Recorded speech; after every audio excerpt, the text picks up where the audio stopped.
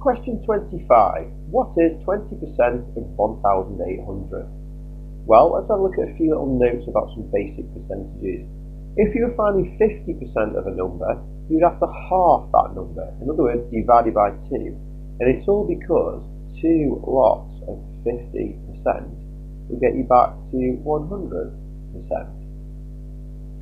If you were finding 20% of a number, you'd have to divide by 5.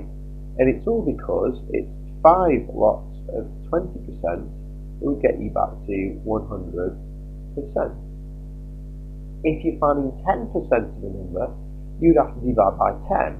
And it's all because it's all about what gets you back to 100%, because 10 lots of 10% will get you back to 100%. Now we can use this information in a couple of different ways.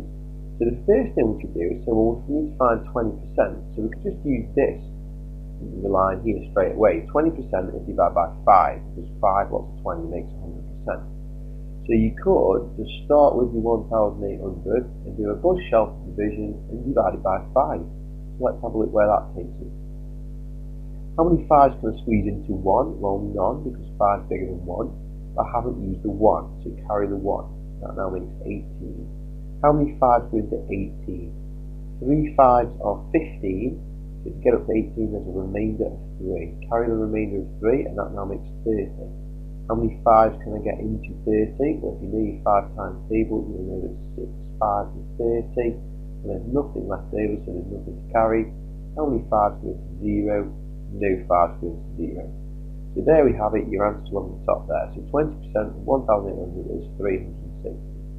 However, if you're not so confident with your short division, you could do it a slightly different way. You could start by finding 10%. So 10% of 360, sorry, not 10% of 360, 10% of 1,800 is the original question, isn't it? So if you get the 360, that's the answer. I should have said 10% of 1,800. So 10% of 1,800 basically means you can knock the 0 off. So knock the 0 off, and you're going to be left with 180. So if 10% is worth 180, you need 20%. So you're going to need to double 180. So it's going to be the same as 180 times 2.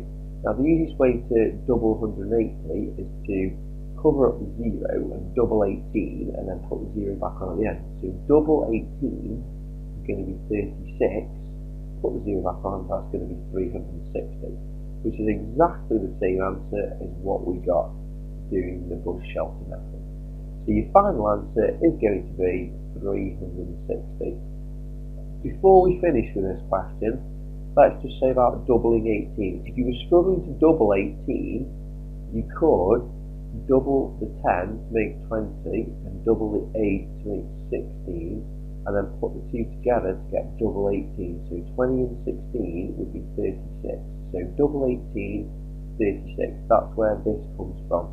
Then obviously to double 180, you just need to put the 0 back on the end, and that's why the answer is 360.